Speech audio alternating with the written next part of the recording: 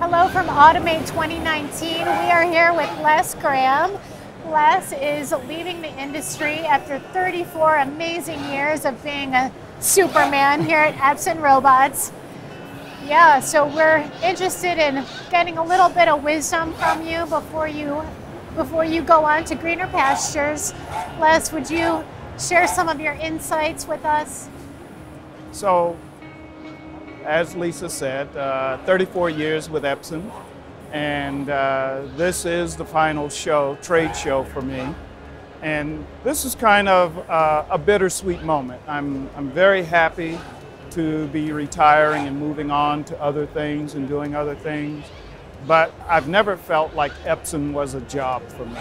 I've never felt that way, and it's because of the people.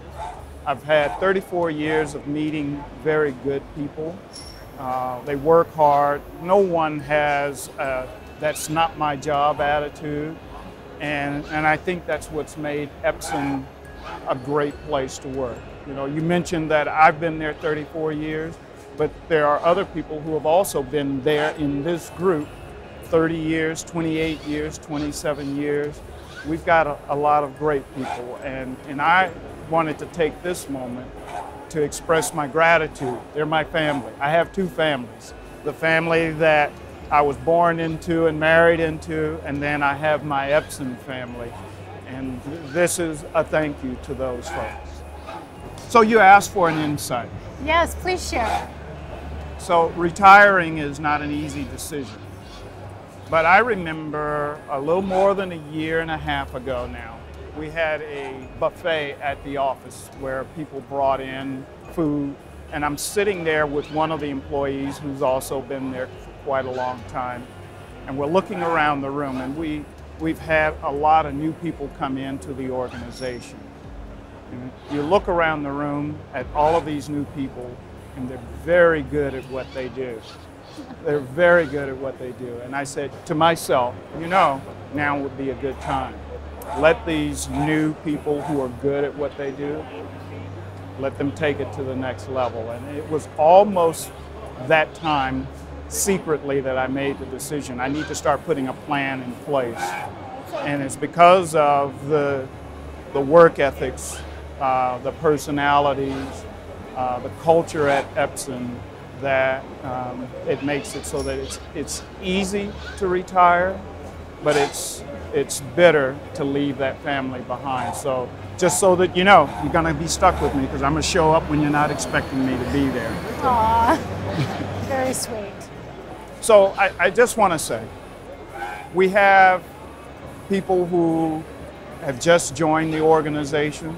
We have people, like I said, who have been there almost as long as I've been there. And from the youngest in the organization to the oldest in the organization, Michael Ferrara being the oldest in the organization, the culture is the same. And it's the culture that's made us very good. And you look around the booth and see we've got a lot of good products, and we have grown tremendously, but it's because we all care.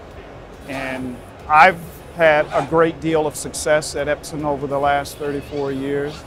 But I didn't do it alone.